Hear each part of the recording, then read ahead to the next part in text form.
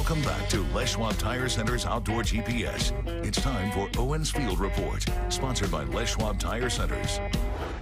Now, first things first, the state of Oregon and Washington, they decided to extend the Chinook retention fishery, I guess be a way to put it, on the main stem of Columbia all the way through the end of the year.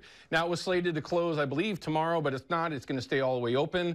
And for those that are spending their time on the Columbia to this day, there's a lot going on. A lot of people have switched gears, are in hunting mode. A lot of folks are switching from one location to the other to chase Chinook, if it's from the Columbia over towards the coast, for good reason. October is traditionally a very good time to be fishing along the coast for fall Chinook. Now, obviously, most of that fishing is going to be in the bays right now because there's no water. Cross your fingers that that's not the case this year. But if you are still focusing on the Columbia, it's for good reason, and it's for good reason that they left the river open. Now, I believe we're going to get to fish counts here in just a little bit. Not great numbers that are going over, but the river is just full of them. And this is the time of year, at least for myself, if I spend time below Bonneville, which is what I do when I'm chasing salmon around, it's pretty darn good fishing around the river mouths and a number of different locations. If it's down low or if it's pushing yourself closer to the wall itself, pretty good options. Just not great, but certainly a really good opportunity, and it really will hold out all the way through November. We were getting really good reports last year into that first week of December. Well, not really good. Fish being caught close to home is always a good report. But again, those are certainly some things that you should consider. If you don't want to give up on the Columbia, I wouldn't. The silver fishing has been good, and so has coho, and so has the Chinook fishing. Grass seems to be getting a bit better. We haven't had a lot of wind. The water's already very, very low, so that will help with getting some of the grass out of the river itself, although it's certainly going to be something you have to contend with when you do get out there. But again, good opportunities. And for those that just kind of want to, and the question came up this week, switch gears and completely just target silver specifically, I really just, the only response that I would have is you have to focus and pay attention and use Brad's Wigglers. Those are, I'm not going to say more effective than a 360 and something pink behind it, but it is certainly something that you can target the upper part of the water column, and silvers love them. And you'll still catch Chinook on them, but if you wanted to specifically target silvers in a number of different ways in a number of different areas, I would be trolling those plugs around and be pretty darn confident. Just speed up. I mean, not necessarily twice the speed of what you would be doing if you were pulling 360s around, but fast enough where it might be uncomfortable. They like that. It's just one of those things.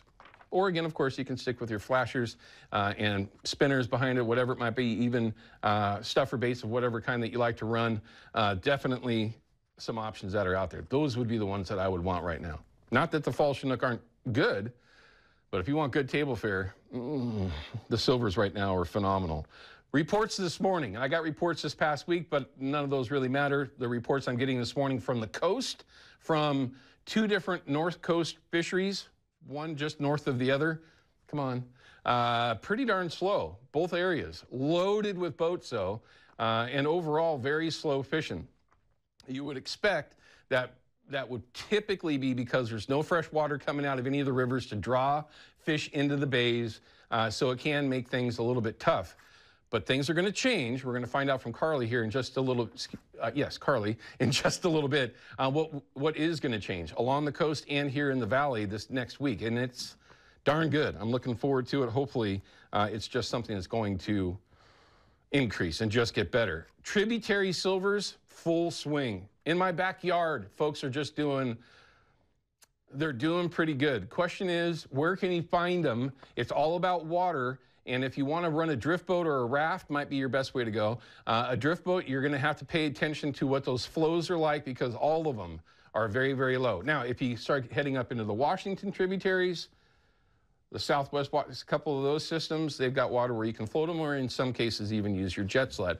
But the fishing in the tribs has been pretty good. If I had a drift boat right now, which I don't right now, but I will, that would be one that I'd be spending my time on. Let's go ahead and take a look at fish count. So we are also expanding our river levels just because of what time of the year it is. You can see the numbers going over Bonneville. Only 744 went over yesterday.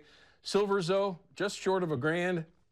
Steelhead numbers And that was, again, a report. One of my buddies that lives here in Oregon City is over in Idaho right now, and they're just having a heyday chasing steelhead over there in a couple of the different systems for steelhead. So certainly something, if you're over on that side, I mean, I'm a little crowned up. We like chromers down here, but they're still catching some dandies over there, and it should hold out for quite a while. But what this means for us, if you like to spend your time below Bonneville, there's a lot of fish below Bonneville. And they don't intend to even go over. And if you do decide to fish maybe just a little above Bonneville, this is a darn good time of year to be doing that as well. Pro trolls, 360s, stuffer baits, spinners, dragging around old school, just a K16 quick fish will produce up in those areas. Okay, around the Cascade Locks area, downriver there, somewhere by the wall. That's a fun fishery as well. All right, let's take a look at river level. This will be our first time putting so many river levels back in, but again, it's October. You're going to start seeing tributaries come into the mix. We're only a month and a half away where we're going to start talking about winter steelhead, and I'm excited about that. To talk about something other than Chinook, I'm getting excited about. But you can see the main stem Columbia, still massive tides, very low water overall. Scouting, I didn't get out this week, but I wouldn't even spend the time. I mean, really just based on what the situation is, depending on where you are, I guess. But it is forecasted to make a little bit of a bounce. I can't see this upcoming weather system making a huge difference, but we'll see how things go. Carly will know significantly more about that than I will. And of course, out of Bonneville, they're staying relatively consistent. These are very good levels if you're going to spend any time up there. Taking a look at some of the smaller rivers, my home river, the Clack, this little bounce, and I'm going to, one of the perfect reasons why we put this in, with what is forecasted coming, you're going to start seeing these little bounces in the smaller tributaries. Not necessarily that the Clackamas is very small, but still tributary of the Willamette. Any of these bounces, if there's a silver sitting anywhere out in front of a river, they're gonna work their way up. It's just that simple. You can have a day or two window where the fishing can get really, really good depending on the system you're in. And remember, lock-jawed silvers in Oregon, it's a thing. You need to be pretty good at it, or at least persistent and time things the right way. Along the coast of Wilson, same thing, just small bounces. You're going to see this through all of them as we even work our way south. The Silettes, same thing, small bounce, but enough of a bounce to where fish get excited, they get motivated to make a move. If they're along the coast, you're going to start seeing fall Chinook, even though they're not going to have a ton of water to work with. It's just in their system. They get that stink and they go.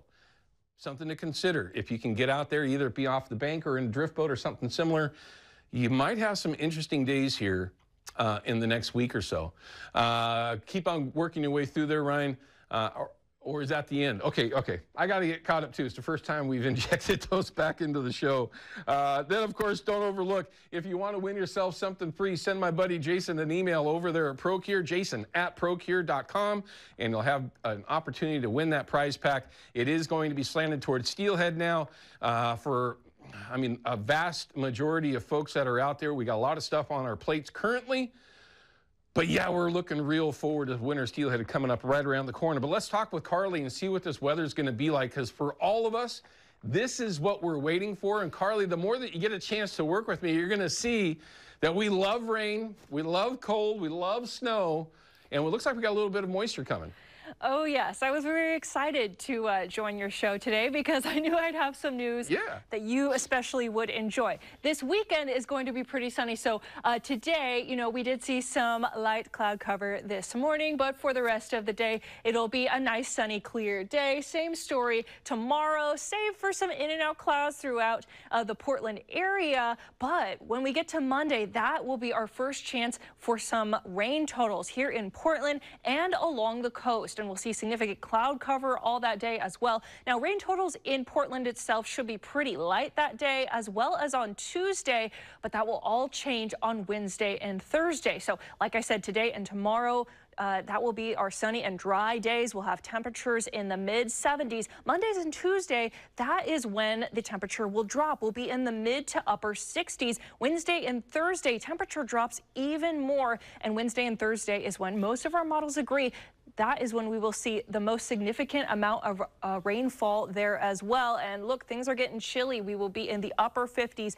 by Thursday. So if you like rain, especially along the coast and here in Portland, we will definitely see that on Wednesday and Thursday. So get ready and yeah, get your rain jackets out and your umbrellas, even though here in Portland that's kind of taboo to have an umbrella. But that is what we expect to see. So. Very good. Carly, thank you very much for the good news. I mean, all the way around for us in the outdoor world, Carly, this is very, very good news for hunting as well as for fishing. This is fantastic. Thank you. Thank you. All right, everyone, we're going to cut to a break. When we come back, we're going to have one of my favorite people that I've had a chance to meet here in the last year, Michael Laffey with the Mill Casino, let alone the casino is just a destination. But the fishing there in Coos Bay and hunting opportunities, if you have that option, is phenomenal. We'll find out how things have been real time with Michael in just a couple of minutes. Don't go away. Outdoor GPS is brought to you by P-Line, because we fish, by Hawken Fishing, perfection in fishing gear, and by Haxton's Canvas and Upholstery, the trusted name of the Pacific Northwest.